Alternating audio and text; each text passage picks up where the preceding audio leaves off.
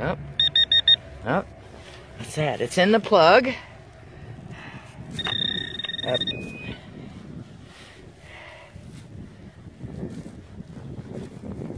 What is that?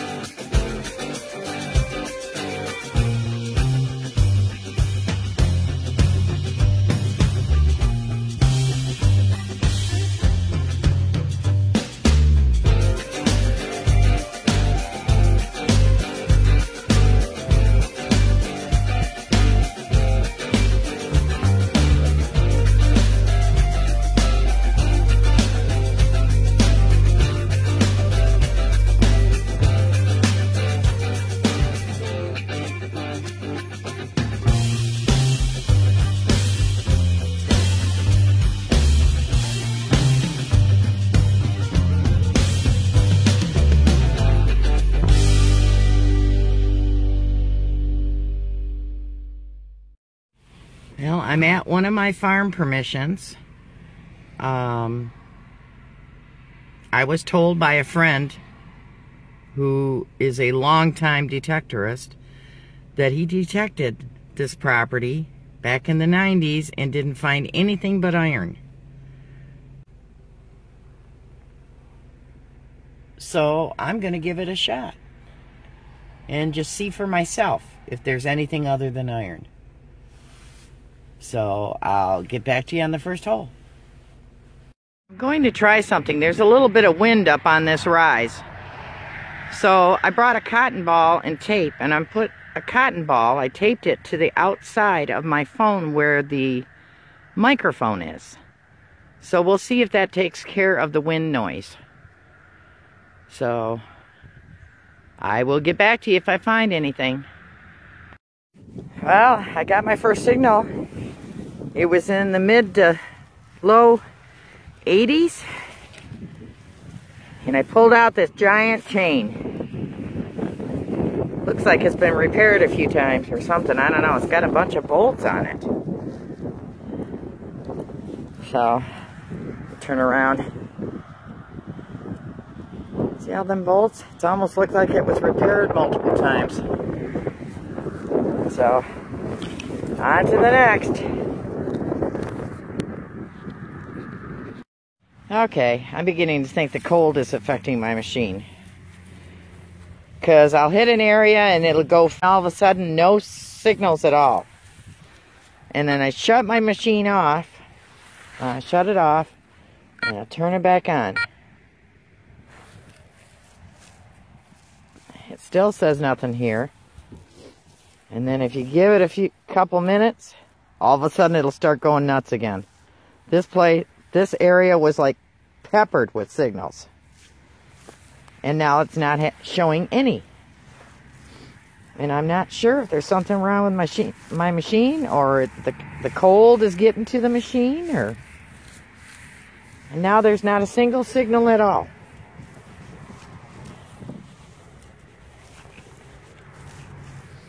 That's weird. Let me bump up my sensitivity.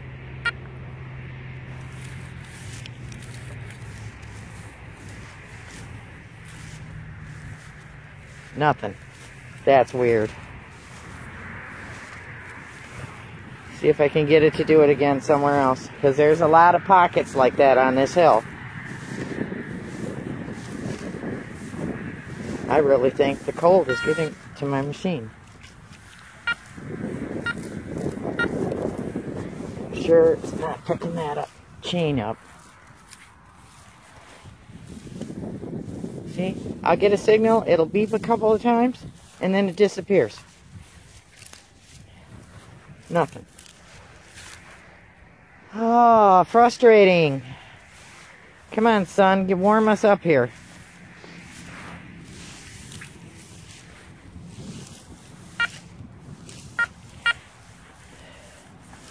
That's iron.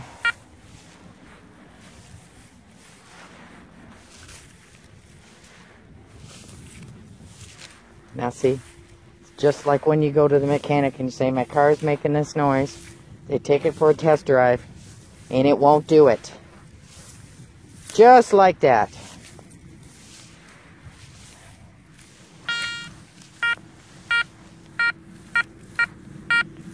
$58, $31, $39. 8+ inches deep.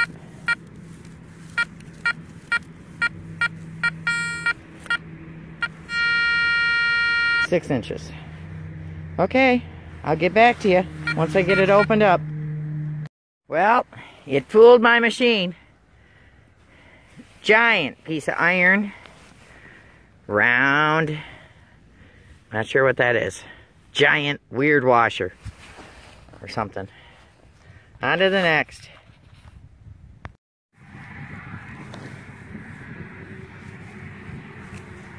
I just can't turn my phone on fast enough to have it when it goes nuts.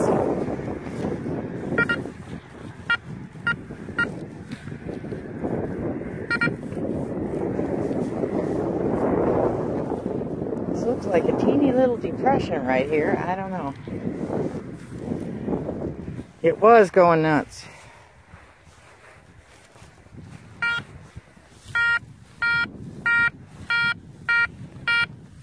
It's only 10 to 15.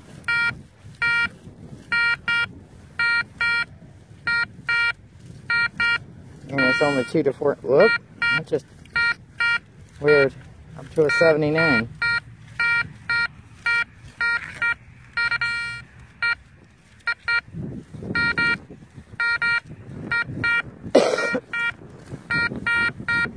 Was that 79?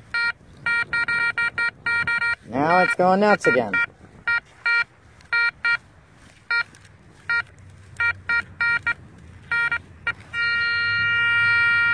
Well, see what I mean?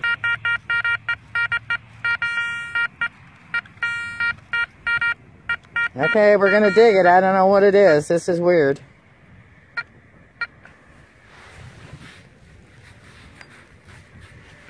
I'll get back to you. Got fooled twice in the same hole. 2 round iron things. A giant nut.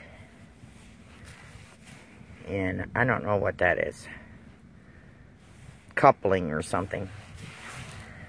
On to the next. Okay. Whew. It's 31 degrees, not including the wind chill. My nose is froze. I got a 79 to 83 signal here on the hill. So, let's see if I can find it. Okay.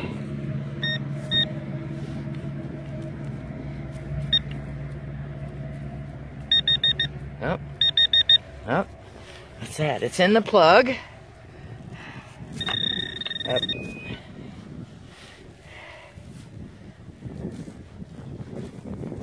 What is that? Oh my God, it's a piece of jewelry. Oh my God, look at that. Let me get in the sun.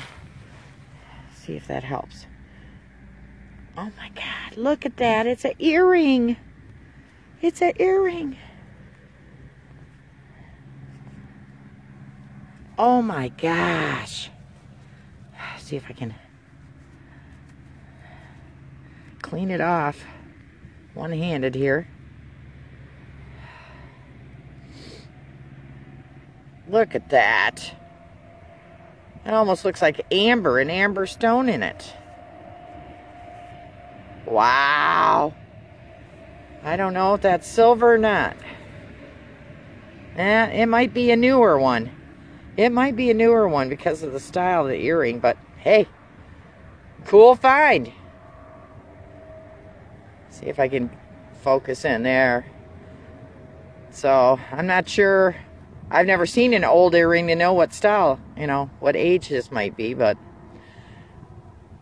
I will clean it up for the wrap-up and we'll take a better look at it. On to the next. Well, I got an hour and a half before I have to be to work. I still got to drive home yet. So, I think I'm going to name this Tractor Graveyard. Or Tractor Park Graveyard. Well, I'm real happy with how my short hunt turned out. I was only out there maybe an hour and a half. And yes, I dug a lot of iron. But I found silver.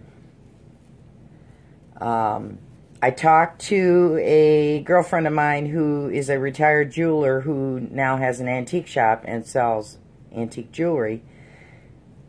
And I took it over to her, and she said, absolutely, this is antique silver. And she agreed with me. She thinks that it is an amber stone. And she goes, good job. How did you know it was amber? Well, I have some amber jewelry that was my great aunt's. It's hard to see. It's a deep honey color stone. Let's see if I can get it to focus. But it shows up red in the videos, even in the sunlight, but it's not red. It's like a deep honey amber. She wasn't sure if it was Baltic amber or not, but she said, what makes you think that this could be 1900s? And I said, well, I don't know. How long have women been piercing their ears? And she goes, honey, Annie Oakley had pierced ears. Women have been piercing their ears since before the Civil War. So I asked her if she could give me an approximate age on it. And she said it was anywhere from 1860 to 1900. You know, without doing any testing on it. But on the back side, you can't see it except with a jeweler's loop. But on the back side,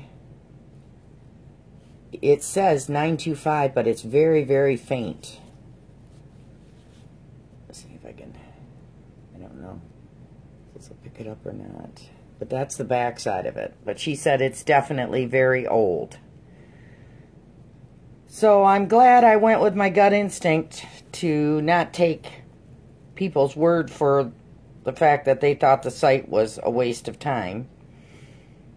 Yeah, there is a lot of iron there, but hey, I found silver in amongst the iron.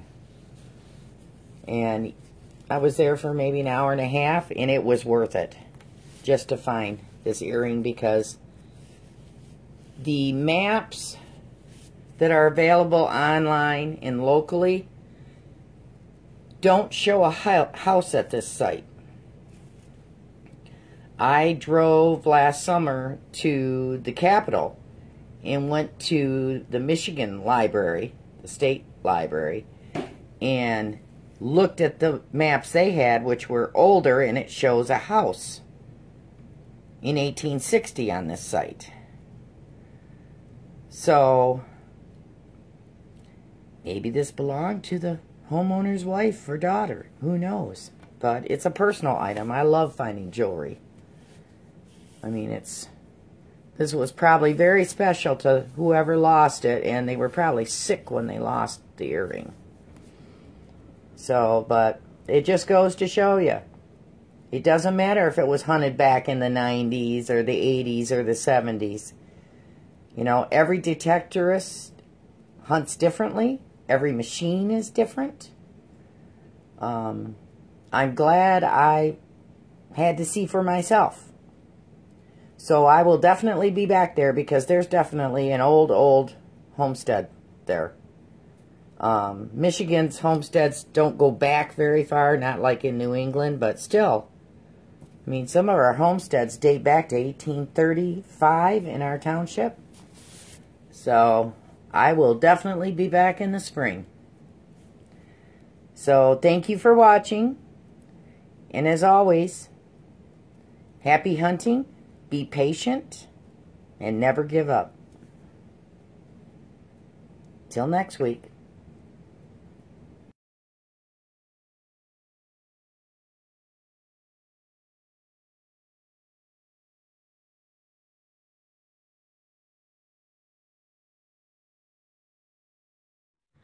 This week's shout out goes to 92Finder, Sebastian's channel.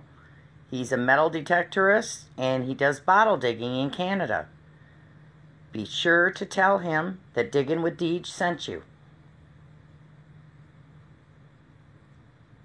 Please help me grow my channel. Like, subscribe, and share with your family and friends.